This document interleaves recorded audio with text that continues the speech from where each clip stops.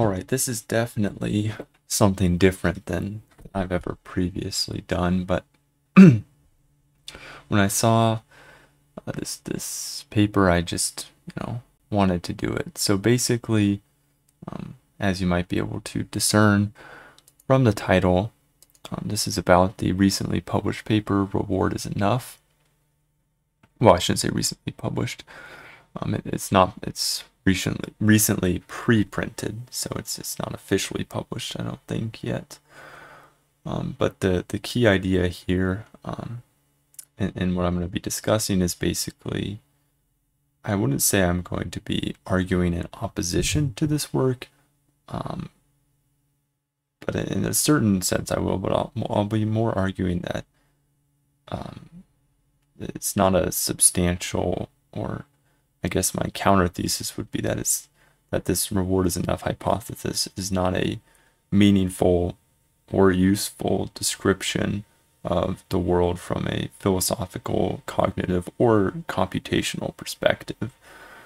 And I originally, funnily enough, as soon as this paper came out, I saw it pretty much instantly, just because I happened to be perusing, the publications or preprints or whatever before. I mean, it went big on Twitter and Reddit and stuff, and I was actually thinking, as soon as it came out, I read it. I was thinking I should write an archive paper saying reward is not enough. And so you're probably wondering, and actually I'll link some of the Reddit threads below, and one of them is actually titled "Reward is Not Enough." So I guess I'm not really that clever. Other people thought of that title too, but so I should probably address why I didn't do it, because I after this I have no intention of making the making the archive paper, and that's for a variety of reasons, mainly because what I have to say isn't really an opposition to this paper. It's more like it would be like a one-page summary, sort of. Is like what it's not worthwhile, right? And the second reason is because I don't want to write it. That's a decent amount of work and compiling all that, and I just don't have any reason to really do that. And the third reason is also because it may not be in my best interest to so publicly go against these big organizations. I don't know if I mean, we've all seen the interactions between big universities and companies and the anonymous reviewers on Twitter and Reddit and stuff. So I don't know. If you see how they treat anonymous people, I don't know if you want to be non-anonymous. And so a paper would sort of do that. I mean, not that this isn't, it's clear who's saying this, but it's less publicized, I guess. None of them are gonna at all know that I did this in some sense. So yeah, we can just get into it, I guess. Sort of outlining. This is gonna be probably short. I just have the paper. I don't have any slides or anything. I don't know where the paper is publicly available, because this is a paid journal.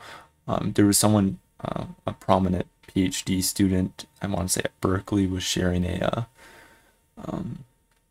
Google Drive that had it, and it wasn't like the people, from what I could understand, approved of it, so it wasn't like piracy, but that's where I got it. So I don't know if I'll be able to link the paper, but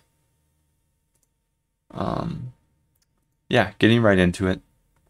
I'm just gonna skip over parts, right? So basically, introduction, obviously motivation is important, and basically I just want to say, first of all, I'm basically gonna skip the entire reinforcement learning problem. I'm going to assume that you know the gist of RL. I will touch on it briefly, but the first thing I want to jump to is right here.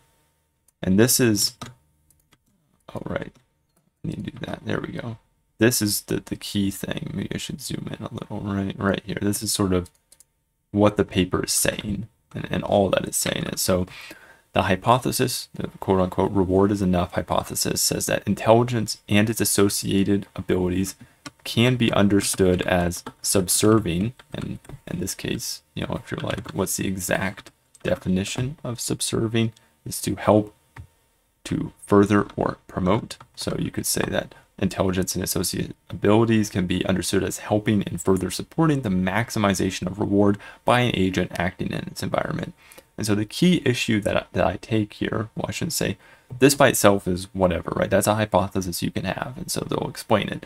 I have no problem with thinking of agents and environments, right? You can think of humans or squirrels or computers, right, as agents in an environment. That's fine. That's a fine way of understanding the world.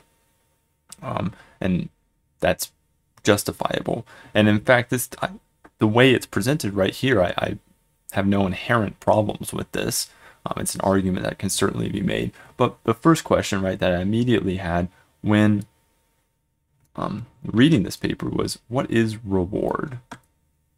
Right? What does that mean? That's not a well-defined term. Everyone has a different definition, right?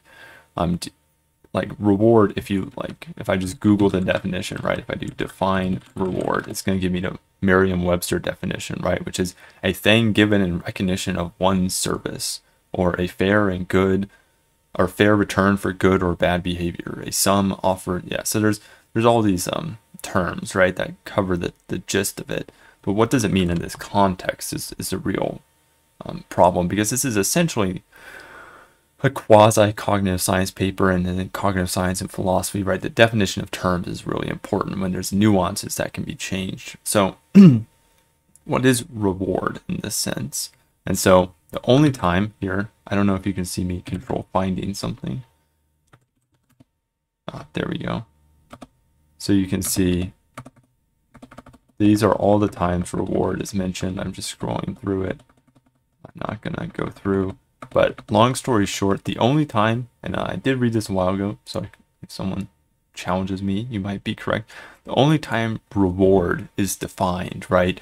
Now, there's examples of rewards. Like reward is a category of things, and they give examples for, so like right here, the reward is like feeling full or whatever, right? That's an example of the category of rewards. But if we go back here, we can see that as defined in this 2.4 section, the rewards are a special scalar observation, R sub t, emitted at every time step t by a reward signal in the environment that provides an instantaneous measure of progress towards a goal. So that's not a particularly controversial challenge, or definition, I should say, of reward. And you can say, a lot of goals can be represented by rewards. You can do dense reward functions, you can have sparse reward functions, all sorts of things can be represented. But, right, the definition of a reward is anything can be a reward. And that's not just me being hyperbolic, right? It's a observation, right? And since we observe the world, and presumably agents observe the environment or get information about an environment, anything can be said to be a reward, right? You could say, you know, if you have your squirrel, right, hunting around, you could have hunger be a reward. You could have, you know, reproduction, passing on his genes be a reward. You could have surviving every day be a reward. You could be surviving every day after reproduction be a negative reward. Anything that exists can be represented by a reward. And this sort of gets to the crux of what I think is the issue here. And that's, this doesn't offer anything new. So when you're looking at this intelligence, so they say, they give it a bunch of examples. Reward is enough for this and this and this, right? Reward in most of these situations, essentially, right, this hypothesis essentially just becomes sort of the evolutionary, you know, theory, basically, right? You're saying that's, if your reward is, you know, passing on genes, or if your reward is surviving, right, then then it's going to be the forces, there's going to be selection pressures on your agent, right? So if your agent is maladapted to an environment, there's going to be selection pressures to push it. You know, you can think of the canonical example of Darwin's finches having different sized beaks, right? That's the reward, right, of being able to eat food that affected the shape of their beaks. And so in this sense, it's almost, it is too general when you can just say this reward can be anything. It could be, and that is sort of argued to be a strength, is that it can express a wide variety of goals. But that's not really meaningful, right? If it can be anything, then it sort of loses its value. It's also, from a scientific perspective, not that this is sort of should be thought of as the only way to do science or even the best philosophy of science, but it's a commonly understood and at least tentatively accepted idea, although there's a lot of problems, but the idea of falsification, right? Your hypothesis has to be falsifiable, and it doesn't have to be. It's not the only way to do science. That's just what Karl Popper said. But this is broad enough that it's completely unfalsifiable, right? If you're like, if you think of some sort of general theory of science, like the theory of relativity, right? You could say, Einstein could have said, look at the stars and look how light curves around them, right? Because depending on, you know, the curvature of the space-time, the light will look different than what Newtonian mechanics suggests. And, you know, we can do that experiment now, and we can, you know, see that that's right. But if you're like, okay, and if it doesn't like follow according to my hypothesis and bend, then my theory's wrong. And so you can say, okay, if this happens, it's not correct. But the problem is there's nothing here that you could ever falsify, right? You could say, you could conceive of any situation, right? You could say, hey, look, think in your head of any example where it seems like it's minimizing a reward, or intuitively, right, where it's shortening its lifespan. You could say, if we think from some sort of, you know, reproductive standpoint, right, you could say the sedentary lifestyle of many modern humans is minimizing the reward, right? Because if the reward is propagating your genes, if the reward is living longer, then this is not conducive to it, right? If you say that, hey, wait, you know, it's good for you, you live longer, your health outcomes and the health outcomes of your children are better with an active lifestyle, then this seems like a minimization of reward. But then you can simply change the reward and you say, well, it's actually maximizing the reward of some sort of hedonistic pleasure, right? There's anything that it could be understood to be reward, so this can fit any situation. There's no situation in the world that this hypothesis couldn't fit in, which therefore makes it unfalsifiable. Now, that's not a huge problem. That might be a challenge for some scientific communities, but you could say, well, this isn't meant to be some sort of provable or disprovable hypothesis. This is meant to be a framework through which the world and computational science can be evaluated. But it also doesn't make it particularly effective, right? If it's so general that everything fits into this category, then how are we ever going to make it? Doesn't aid anything to the computer science, right? If you're like, okay, I want to make something that's, don't think AGI, but think somewhat closer to human level intelligence. Maybe you want to do more general, right? Instead of having, you know, human level intelligence, maybe just have an AI that can do more things at a decent level. And so then you have to think about, well, what reward do I give it, right? That's always the challenge. And unless there's some sort of biological inspiration to your computing system, right, you have to give it some sort of reward, or else there's no, in a sense, there's no selection pressures. So in one sense, right, it's not very good because it's not a particularly scientifically useful hypothesis. It also kind of, depending on what you interpret it as, is in some sense just a rehashing of some sort of evolutionary biology, right? If you're just saying, instead of reward, intelligence and associated abilities can be understood as subserving the selection pressures of an environment, right? Then that's just natural selection. That's just evolution. And so then it's like, well, that's nothing new. But then if you're thinking, well, this is just in terms of humanity, right? If you think of human level intelligence only, then you can think of like, well, think of rewards in life, like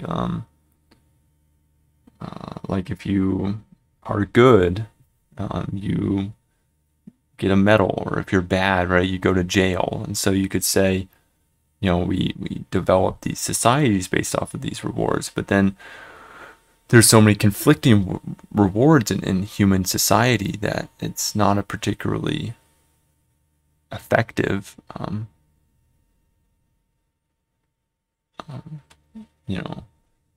hypothesis, especially if you consider some sort of existentialist perspective, right? If we have no intrinsic purpose in life, if there's no single reason we exist, there's no meaning, right, in our existence, then we define our own rewards. And that's the whole philosophy there, is how do we make meaning in a inherently meaningless existence. And so then it's like self-defined reward. You can define whatever you want to be your reward. And so then it doesn't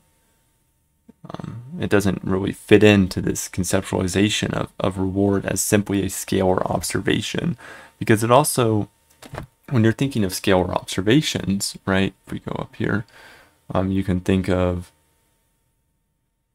weighted combinations of objectives, but then then there's reward processing that is done by humans and by animals, right? Because we weight objectives. And so then it's not, the reward signal doesn't exist in the environment, it's the human interpretation of the reward system. And so, they go through here, right? And they show, look, if the reward is, let's consider just an example. What's the best example? Yeah, here's the best example. Perception, right? Reward is enough for perception. This is an example that I talked about earlier, right? How this is basically just evolution. Because if early on in medieval and Enlightenment times, a common argument for the creator or some sort of existence of God was the argument from design or of design. And it's the canonical example in those times was, look at the eye. And back then they could still dissect things even if they didn't have the technology that we have to look microscopically at the complexities of the eye. But they you still knew that the eye was insanely complex. And they said, look, this is too complex. Look at everything in the world. How could this complex, perfectly attuned system arise? It's impossible. So therefore it must have been created by God. And that was a common argument. It's now generally, even among religious philosophy, recognize that it is possible for these eyes and ears and kidneys to arise over millions and millions and millions of years due to natural selection and evolution. And so this is sort of an example, right? We're saying reward is enough for perception. That's sort of like basically what evolution is enough for perception is, sort of the same idea here. And so it's not really adding anything new. This formulation here doesn't add anything new, right? Actions and observations, okay, that you can fit the world into this paradigm doesn't mean a lot. It doesn't mean it's right or applicable or good. It just means it's possible. And here we can think of social intelligence, right? And this sort of connects to what I was talking about earlier about rewards as understanding. And what I thought the first time I saw this was the reward is some kind of utility function, right? And Bentham's original writing, he had like 7 aspects that come into play, like the length, the duration. That's the same thing as length. The length, the severity, the number of effects. I don't remember all of them. I haven't read that since my intro to philosophy class. But there's a in the sense of a philosophical utility function, there's the idea of that's enough to develop social existence, and this is essentially what this section is just saying. And so it's sort of offering another paradigm in which this could be, all these different frameworks could fit in, but it's not particularly useful, right? So if we go down, they say reward is enough for yada yada yada, all of that, right?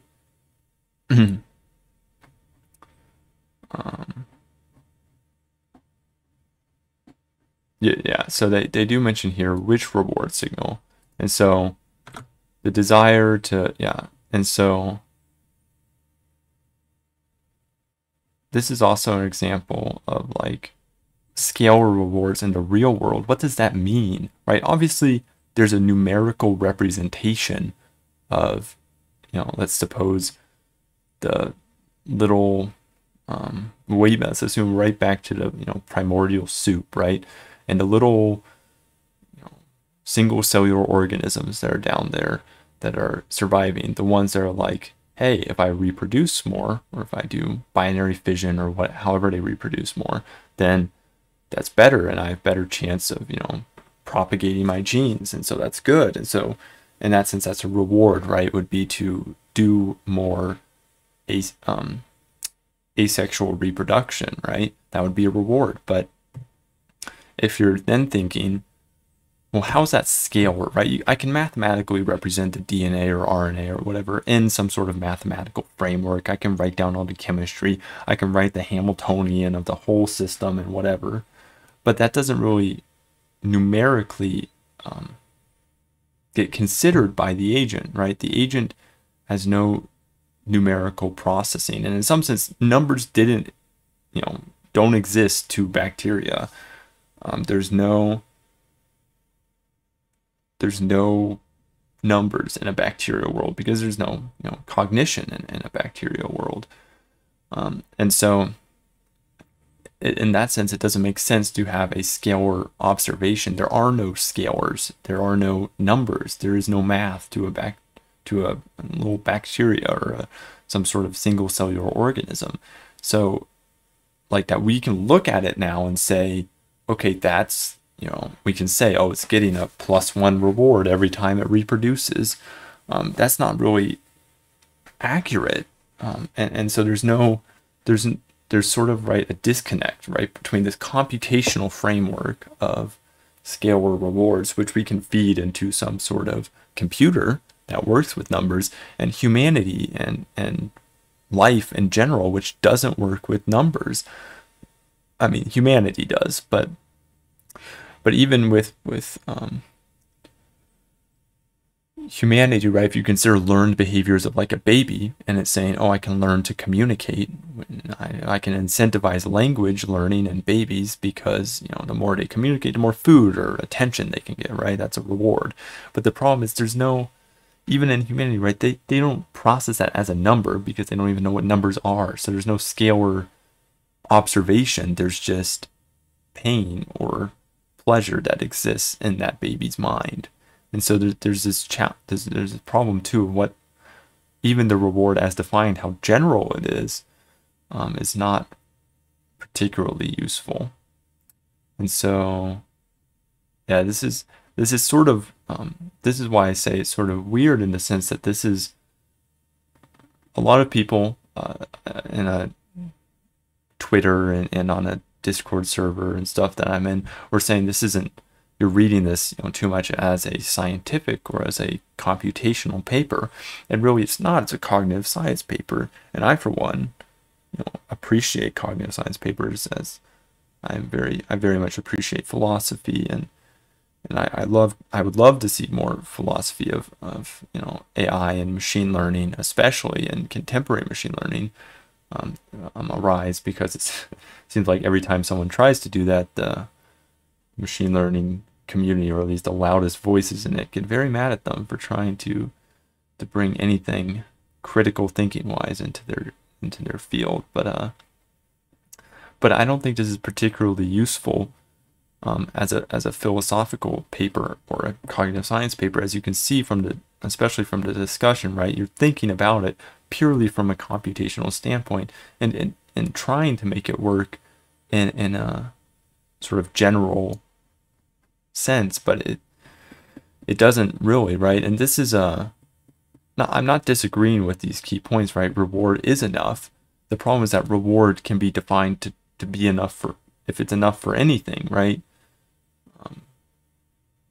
There's the same problem of it's enough for itself and its opposite. But I won't get into that whole thread right now.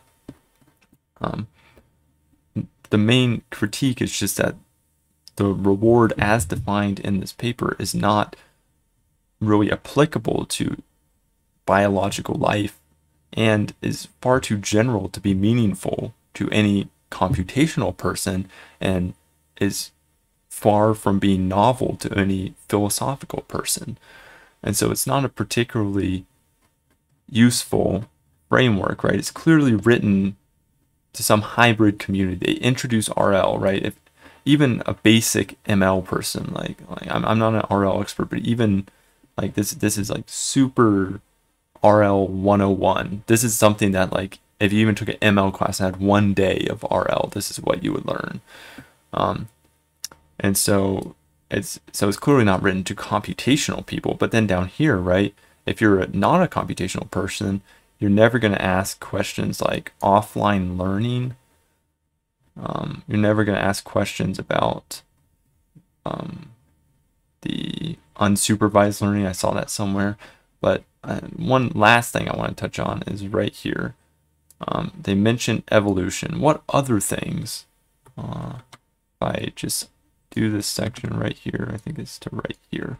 So evolution can be absurd at an abstract level as maximizing fitness as measured by, our framework. So basically, right, evolution is, as I said, just the maximization of fitness, or of the environmental and maximization of adaptation to environmental selection pressures, or social selection. And so they can say artificial intelligence may be designed with other goals, right? The reward is more general than just reproductive success. And so in some sense, right, this is the only point, and this could have been an interesting thread right here. I mean, it's been somewhat developed philosophically, right? But if you consider something like some sort of materialist perspective, or some sort of selfish gene, right? Richard Dawkins' selfish gene, where, as opposed to something like E.O. Wilson's sociobiology, you can see two different positions on how evolution even works, right? And so, in some sense, to someone looking at from this genetic perspective, it's not about reproductive success, it's about genetic success, right? And you can think of, I'm really pulling hard on my limited biology knowledge here, but you can think of how certain animals, there's a term for this, and this is, I apologize that I really do not know enough about biology to really be commenting on this, but there's a term for what this is called. But basically, some animals, right, will give up. They won't have any kids. They'll simply help raise the children of their siblings. And so you might be thinking, that doesn't make any sense from a reproductive success standpoint. That's literally the worst thing you could do from a reproductive success standpoint. But from a genetic standpoint, if your sibling has effectively 1/2 of your genes, then if you help them, if you say, hey, if I have kids and I'm only going to have 1 kid, then my genes only get passed on in a sense once. But if I help my sibling, and the siblings can have 10 kids, even though those 10 kids are, a diluted form, even though each one of them only might have 1/4 of my genes, now that's effectively the same genetic material being passed on of mine, right? If you have 10 kids, 10 times 1/4, now you're having, like, that would be equivalent sort of to me having 2.5 kids. And so you can see that it's not just, even within evolution, it's not just about reproductive success. And there is a thread here, right, of saying how do these genetic versus sociobiologic or higher sort of emergent property theories of evolution and philosophy of humanity even, and how society developed from an evolutionary perspective, how do these fit in with a computational perspective? And that's an interesting question, and certainly worth exploring. It probably has. I'm not an expert in the area, but this is not what the paper ended up being, and in some sense that's unfortunate. And so you can see that